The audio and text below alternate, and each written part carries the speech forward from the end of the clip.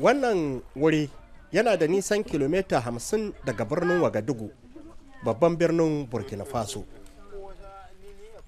A nan waɗannan mata suke yin noman kayan lambu, sai dai kuma suna yin wannan aiki ne cikin matsaloli, saboda ba su da magunguna na kashe ƙwari, sannan babu takin zamani.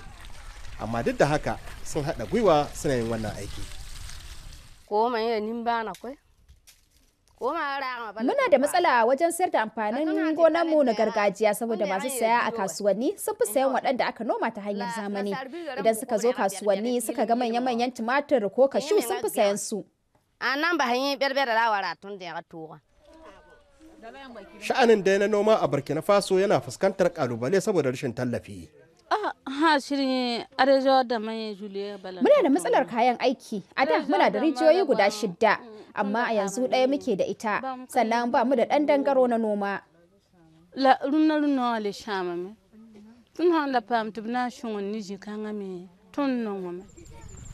Babbar matsalar da ita ce rashin kayan aiki na zamani, sannan kuma babu motoci na sufurin kayan gonan da aka noma.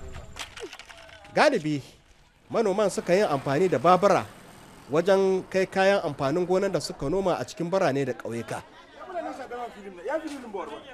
Kuma wani babban ƙalubalen shine ma yadda jama'a ba sa sayan irin amfanin gonan na gargajiya, sun kwammace su saye wanda aka harhaɗa da iri na zamani. Wannan wani babban cikas ne shi kansa ga manoman.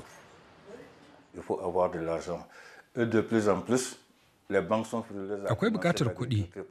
Manomanmu ba su samun kuɗaɗe na tallafi daga banki, saboda ana ganin sana'ar su ba tsayayya ba ce, domin tana cikin haɗari. Kana akwai ƙalubale na sauyin yanayi. Dukkanin manoma, wato manya da ƙanana, na fuskantar irin wannan matsala. La main-d'œuvre est essentiellement familiale et il manque sérieusement des outils.